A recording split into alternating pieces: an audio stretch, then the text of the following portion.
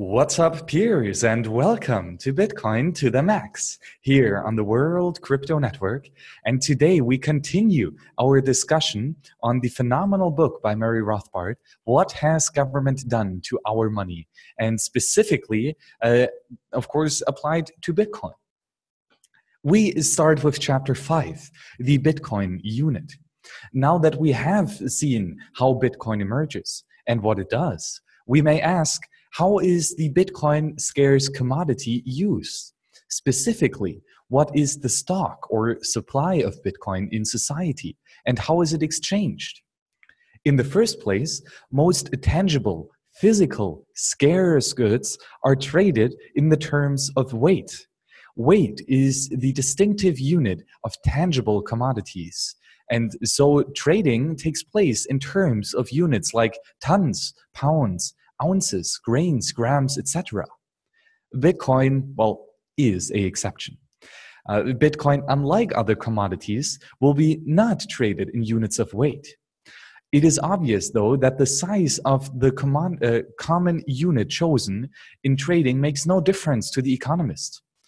One peer might use the Bitcoin denomination, and another peer might use the Satoshi denomination. As all units are convertible into each other, one Bitcoin equals 100 million Satoshis. Assuming that Bitcoin is chosen as the money, the size of the Bitcoin unit is immaterial to us. Alice may sell a coat for 1 Bitcoin, or he may sell it for 100 million Satoshis.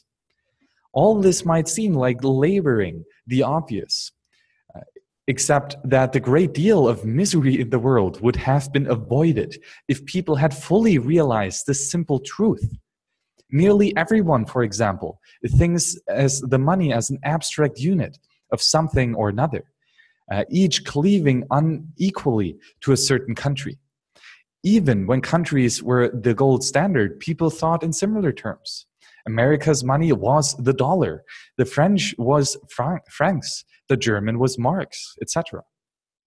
All these were admittedly tied to gold, but all were considered sovereign and independent, and hence it was easy for countries to go off the gold standard.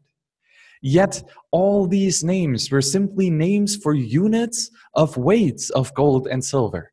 And here I always hear Rothbard haggling along. The dollar is a measurement of weight, goddammit.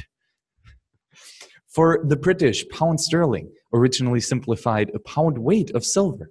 And what of the dollar? The dollar began as a generally applied name for the ounce weight of silver coined by a Bohemian count named Schlick in the 16th century.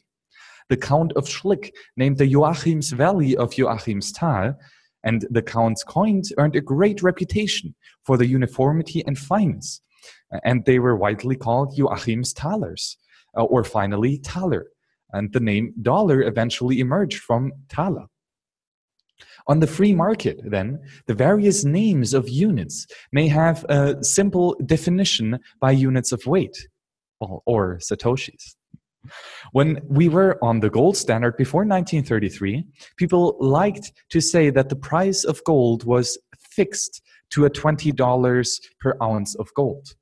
But this was dangerously misleading way of looking at the money.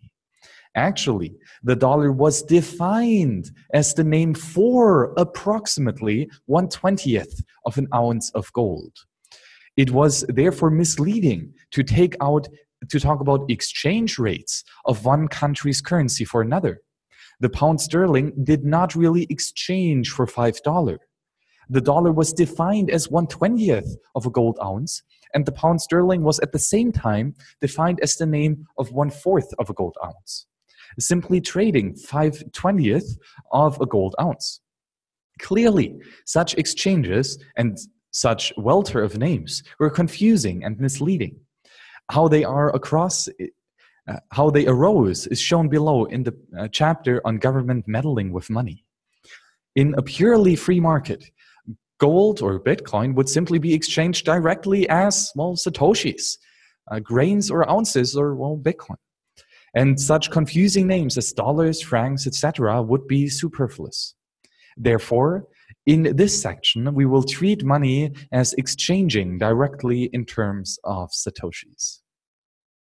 Clearly, the free market will choose as the common unit whatever size of the money commodity is most convenient.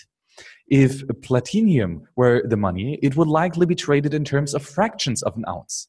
If iron were used, it would be reckoned in pounds or tons. Clearly, the size makes no difference to the economist. Again, a phenomenal chapter here by Murray on the true monetary unit. And applying this to Bitcoin, again, makes complete sense. One Bitcoin is 100 million satoshis. There is no exchange rate between Bitcoin and satoshis, as they simply are different names for different quantities of the same base monetary unit. Just like ounces and grams of gold just are the same measurement or different measurements for the same underlying base money. And so is it the case for Bitcoin. Again, insightful, and also it shows that the unit bias used by shitcoins like Ripple or the dollar or euros is completely nonsensical, as the amount of currency doesn't matter. It just is the percentage allocation to the total money supply.